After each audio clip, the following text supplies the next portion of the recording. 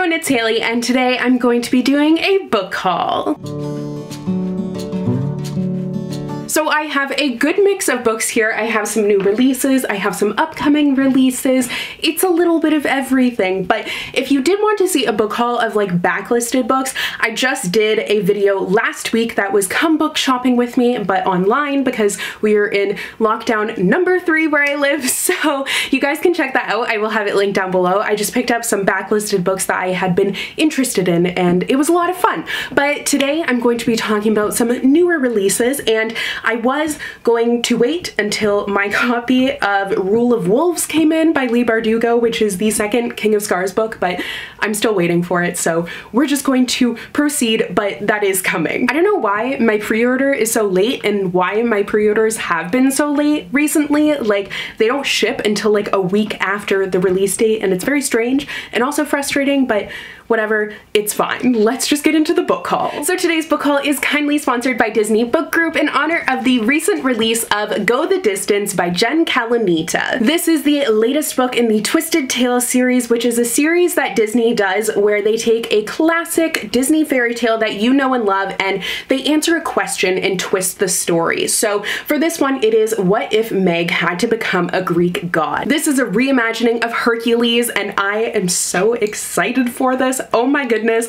It just, every time I think of it, it makes me want to watch Hercules. Like, that's honestly what I want to do right now, and I'm probably going to make my boyfriend watch it with me this weekend. I think that sounds like a great plan. I have only read one of the Twisted Tales so far because I keep talking about this readathon that I'm going to do one day, and then things keep on getting in the way, but I have plenty on my TBR, but the one that I have read is Unbirthday, which was the Alice in Wonderland one, and I really loved it, and since then I have just been wanting to devour all of the Twisted Tales, so I'm so excited to have a new one here. I think this is going to be really fun. I love Meg, and I feel like I've taken a bunch of like Disney quizzes before, and I feel like I always get her as like the character that I'm most like, and I kind of love that. So this is actually set after the events of Hercules, and Zeus ends up telling Hercules and Meg that they can't be together because Meg is immortal. So she has the opportunity to complete this quest and earn her place on Mount Olympus, but the quest is to go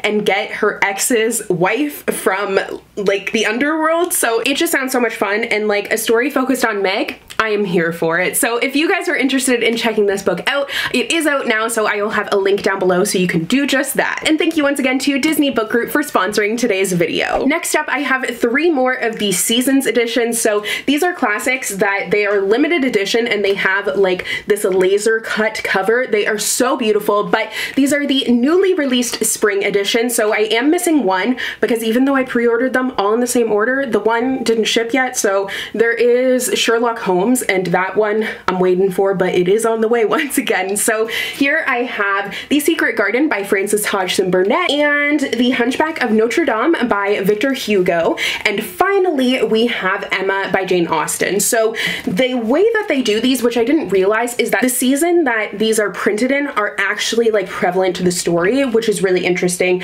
I do wish that they had kind of chosen more diverse titles for it, but I do enjoy them. Like, they're really pretty, and there's only 10,000 copies of them printed, so I have been working my way and collecting them all. They're actually on the last season. Fall is the next one, and I'm not sure how I feel about those yet because like they've been changing the color of this part every time. So it was white, and then it was blue, and now it's green, and then it's black, which like I understand why, but it's such a stark difference. But these are still really beautiful, and I feel like they are a staple to any collector's collection. Next up, much like actually with Go the Distance, like I can't stop singing Go the Distance every time I think of this book, but I'm mentioning this because the next book is Take Me Home Tonight by Morgan Matson. This is another book by Morgan Matson. I think there's only 2. Like, Since You've Been Gone also has a title that is a song, and I cannot stop singing this song. Like, every time I'm like, take me home tonight, I don't wanna let you, like, I can't stop. It's a problem. But I'm so excited to have a new Morgan Matson book, and more than that, I'm excited to have an arc of it. Thank you so much to Simon & Schuster for sending this my way, because I don't think I've ever had a Morgan Matson arc, and she's one of my favorite authors, so it means a lot. But this is the latest release by her. Her last book I didn't love, but I have enjoyed all of her writing. Like, she writes really fun contemporaries, and this one I don't think is going to be any exception. It is all about these characters who they end up going to New York, and they're planning this one night of fun and freedom, but everything ends up going awry, and it ends up being one night stuck in New York, but they don't have any phones or anything. So it becomes like, obviously that's going to be a big thing. So really interested to see how that's going to play out. I feel like this is going to hopefully transport me right to New York City, because I haven't been in, like, it'll be 2 years now, and that's the longest I've gone without being in New York in a really long time. Like, I've gone every year for BookCon and everything, but now that's not a thing anymore. But anyways, I think this is going to be a lot of fun, is my point. And this is coming out, I don't know when, May. So it's coming out in May, so you don't have that much longer to wait, which is nice. Next up is a book that I actually just got in the mail literally right before filming this video, and that is The Other Side of Perfect by Mariko Turk. This is another ballet story. I have read a couple, and I have a couple on my TBR still that I have been meaning to get to, but now I have another one here. So in this one, you follow Alina, who she shatters her leg, and her dreams of a ballet career obviously are kind of shattered along with that. So she ends up going to this ranch, and oh no, it's not a ranch.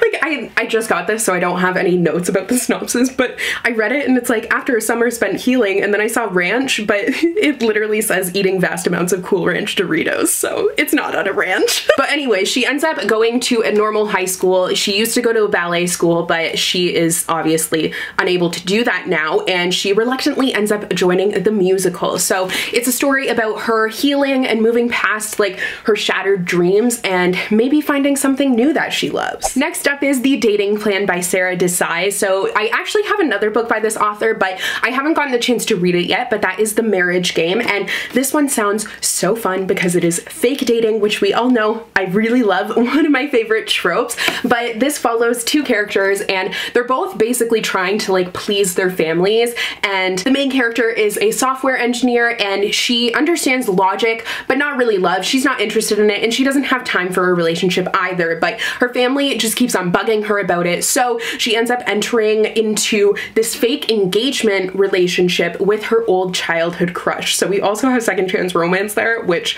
we all also know that I really love. So her decoy fiance, Liam, he is a venture capitalist, and he knows that his, like, he is supposed to be inheriting money from his late grandfather, but this inheritance depends on him having a wife. So he sees this as the perfect solution to the problem, but it ends up that, you know, as they are going on these dates to solidify the ruse, it ends up being more, you know, real than they thought, and I think it's going to be absolutely adorable, and I'm really excited for it. Next up is Big Boned by Jo Watson. So this is actually an arc. It is coming out in September, so there is quite a ways to go before this book actually is out, but it is about a plus-size main character, and she is going to a new school, and she misses her old school because at her old school, art is what she was known for. It outweighed what everyone else sees as her weight, and she had such a passion for art, and her family was also, like, picture perfect, except now her parents have had a divorce, and she is just really struggling at this new school with all of these changes. So she ends up going on this journey of self-discovery, kind of a coming of age story, where she finds art again as a release, and I think it's going to be a really great story. I love this cover. I think it is beautiful. I love all the succulents everywhere and everything, and I'm really looking forward to this one. Next up is Anna K by Jenny Lee. So I have talked about this book before because I had really wanted it, but I restrained myself and waited until the paperback came out, and now the paperback is out, so I have it here. But this story I had been kind of interested in, and then Liv over at Stories for Coffee loved it, so since then I've been very interested in it because I trust her opinion very much. But this is an Anna Karenina retelling, and you follow the main character who, she basically has like this picture perfect life. She is above all of the teenage problems that her friends and her brother are struggling with. She is doing great. She's pleasing her Korean American father. She has a great boyfriend. boyfriend, like everything is going according to plan, but that is until it stops being like that. She ends up meeting this mysterious guy and they're inevitably pulled to each other and they have a chemistry that neither of them can deny. So we follow their love story, and I haven't actually read Anna Karenina because it's so big and I'm very intimidated by it, but one day I will, but I will probably read this retelling first. Next up is The Lucky List by Rachael Lippincott. So this is another book that was sent to me by the publisher. Thank you so much to them for sending it my way, but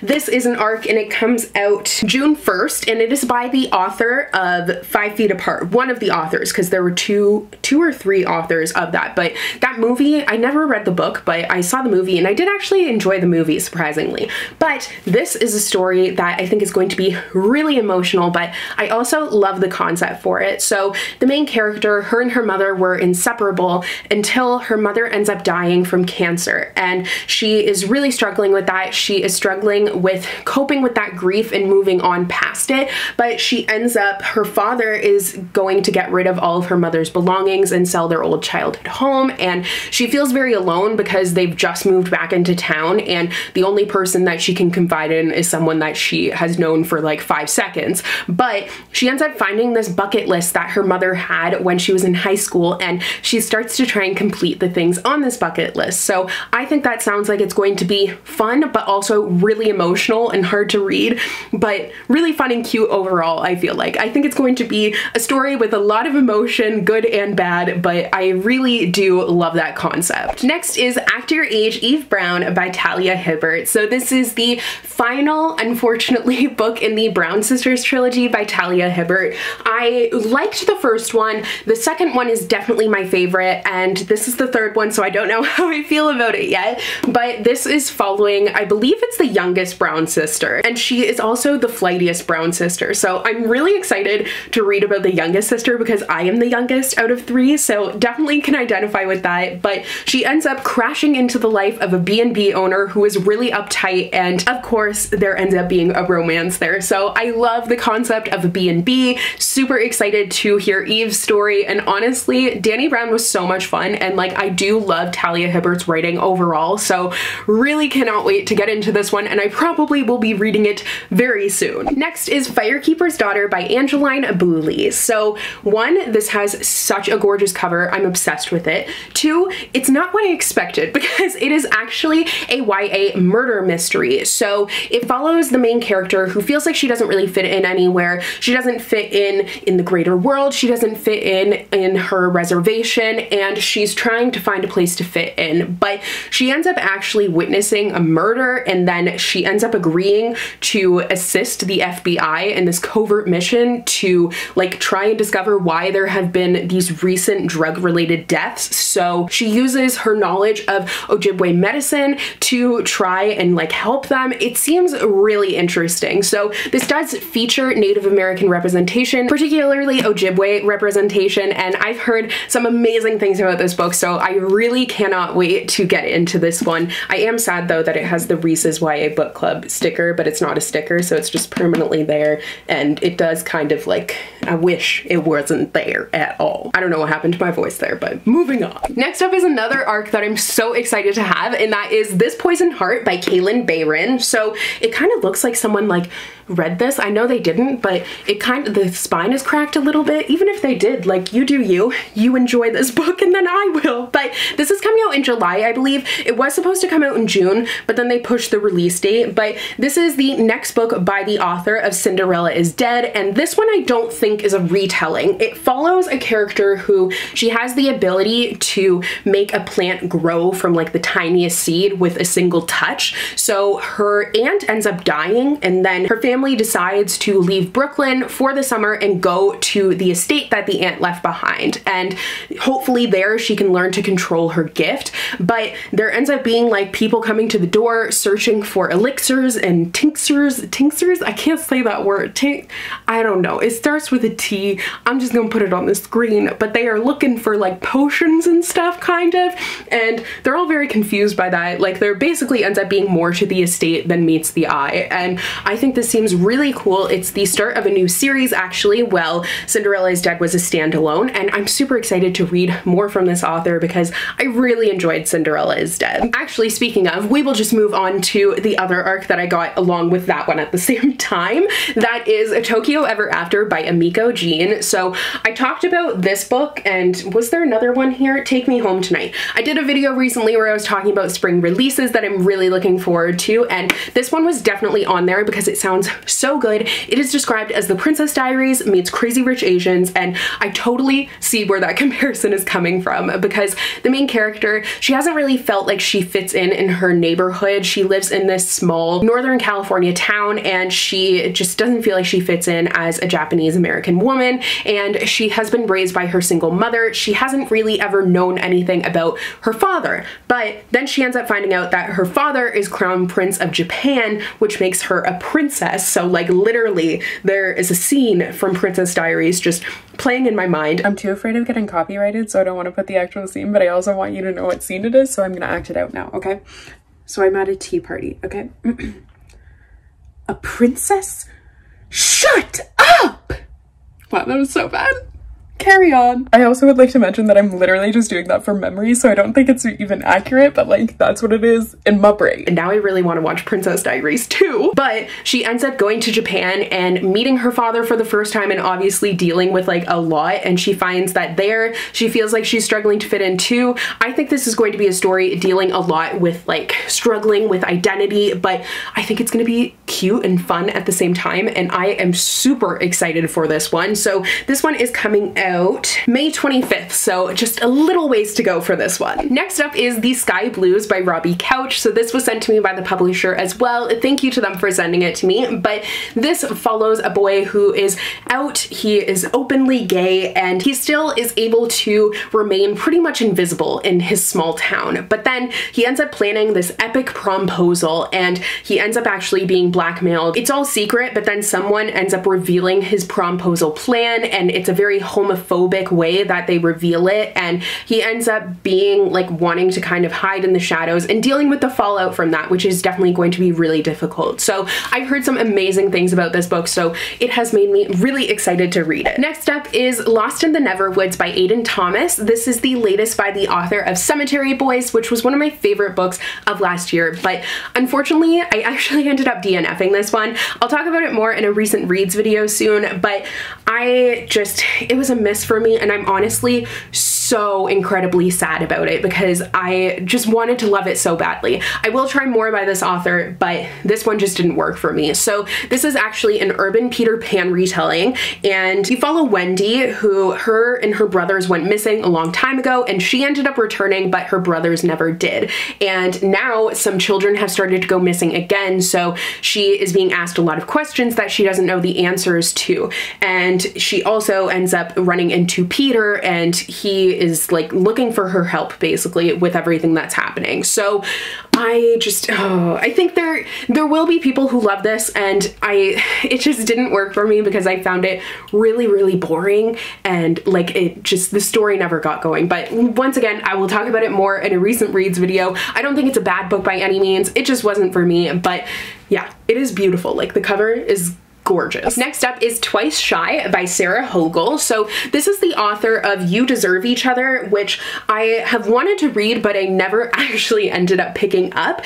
But this one I pre-ordered, so I don't know. Sometimes I pre-order books and then they show up on my doorstep and I like don't remember pre-ordering them, and I'm like, okay, thank you for the gift past Hailey.